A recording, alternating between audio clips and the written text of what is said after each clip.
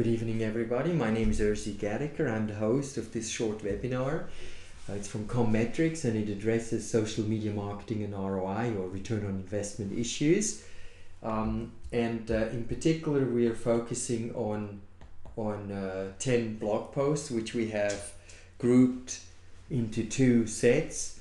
The first one dealing with the what questions and the second one with best practice. So for instance, the kind of things we're addressing under 3, you might have heard about the saying, negative PR is better than no PR, but not everybody's like Sir Richard Branson and is able to use social media and the press to turn a possible nightmare into success. So we may better follow the Daimler blog's strategy, where they use 4 essential ingredients to make a success out of a blog. And the 5th one then addresses kinds of issues, why companies like Purina Chow, a brand that for pet foods, that hasn't managed after 2 years to get some kind of engagement.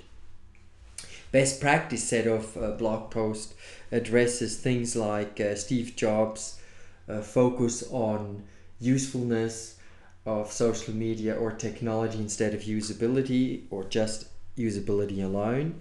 What British Petroleum learned from its crisis management and social media.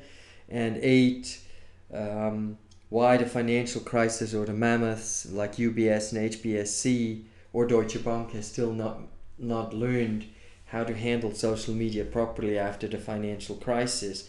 We'll end up with some hints from Coca-Cola and SAP on post number 9, and then 10 we give you an outlook for 2011. So please have a look at the Sidetrap where you can find this post. But before I forget, why not sign up for mycommetrics.com, a software as a service program that allows you to benchmark your own blog against the best in industry and your competitors and do a trend analysis. So check it out right now. This wraps it up. Thank you very much for joining us tonight, and I'll wish you a wonderful day, and I hope to talk to you again soon. Thanks, and out.